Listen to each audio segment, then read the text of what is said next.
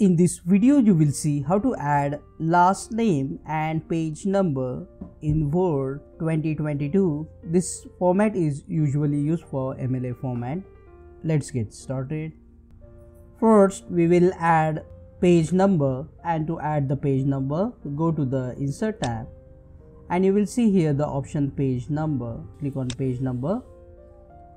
Now select where you want the page number. I am selecting here at the top of the header here. Select the alignment where you want the page number to appear, at the right, center or left. I am selecting here at the right side and then click on OK. Now the page number is inserted.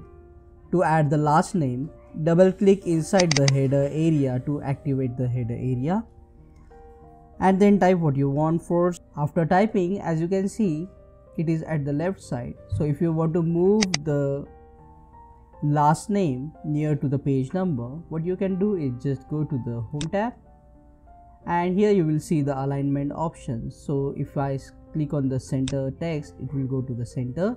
If I click on the right side, it will go near to the page number.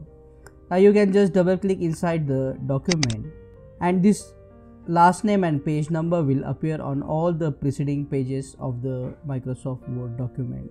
Now check out these useful videos shown on screen related to Microsoft Word. Click on that like button, comment below and let me know if this video solved your problem.